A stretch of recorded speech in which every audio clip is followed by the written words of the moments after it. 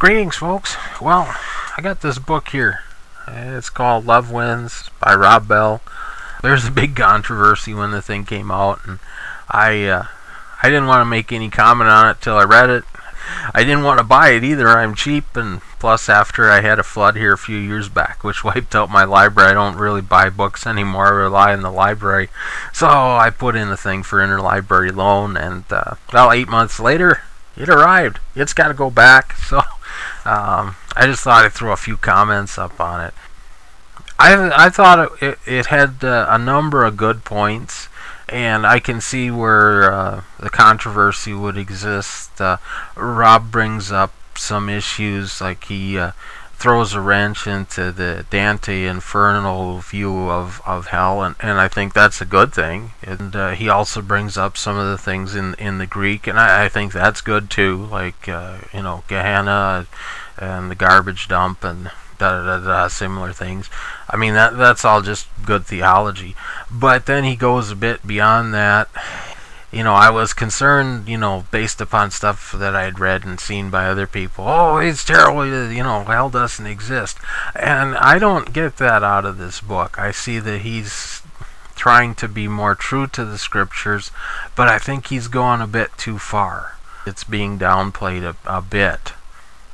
Then again, I think it's more of a historical view of hell, and probably a more orthodox one. There's an awful lot of stuff that I read in here that seems to correlate with C.S. Lewis, with Chesterton, and then we can go all the way back to Augustine. So I thought it was cool in that he brings to light that people are going to ask questions.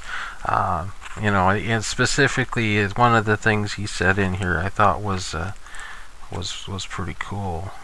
I've written this book because the kind of faith Jesus invites us into doesn't skirt the big questions about topics like God and Jesus and salvation and judgment and heaven and hell, but takes us deep into the heart of them. Many have these questions, Christians, people who aren't Christians, people who were Christians but can't do it anymore because of questions about these topics. People will think Christians are delusional and profoundly misguided. Yeah, I run into a lot of those folks, and yeah, I mean, they're stumbling blocks and such that our failure to address and engage mysteries of the faith and to disregard questioning, I think that's creating stumbling blocks, and Rob kind of shreds those, and I think that's good. I mean, it shouldn't just be those that are planning to go to seminary that have these discussions till midnight, talking about the problems of evil, and it never makes it into the pew. That doesn't make sense. It shouldn't just be a thing for people that are training to be pastors or whatever, or Sunday school teachers, or who's ever interested in that. But that does seem to be a case a lot of the time. The questioning is a good thing. I think the book is good from that standpoint. Now, I don't like some of the things that some of his Greek that he used. It presents some pretty minority views and doesn't quantify them as that.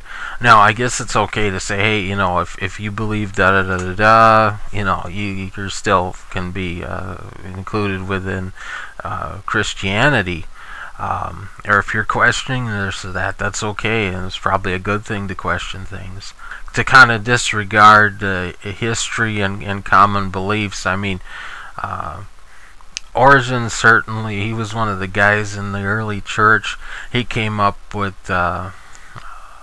universal reconciliation. It's a form of pretty hardcore universalism, and he was condemned as a heretic for it. But by the same token, the reason that we have the Bible is because a lot of Origen's work. So, but he was condemned as a heretic. So, I mean, I think it would be appropriate to have included that information instead of just throwing it out there. But again, the questioning part is good. He also talked about the penal substitution theory, and I mean, when's the last time you went out and sacrificed something to a god in order to win favor? And yeah, I mean, so we try and use penal substitution atonement theory as an evangelism tool, and people go, what? Because it makes no sense. It's far removed from our culture. People don't do that. About the only thing we have is maybe karma, where, my name is Earl, and the guy is going around trying to do good stuff to atone for, all the stuff he did when he was a criminal or whatever. But so that's good, and I think it was good that he brings up the whole bit about Dante's Inferno. There's, not some guy in a red suit with 3 horns and playing Pink Floyd backwards in the center of the earth. The caricatures of fictional texts and the works of literature and art. That's not scriptural. But that's oftentimes people's view of hell and of Satan, and that's a problem. And I think Rob Bell brought to light some things there, but then he went a bit too far, to the point that hell is almost downplayed in its entirety, and that's what I see as a problem. Again, I thought the book was, it's not earth-shattering by any means, but there are some good bits in here, and there's some problems. If you have a very closed-in, absolutist type faith, and you absolutely know the destiny of of the unevangelized, even though Scripture can present about 8 different theories on that, but you only hold to inclusivism or exclusivism, you're gonna have a problem with the book.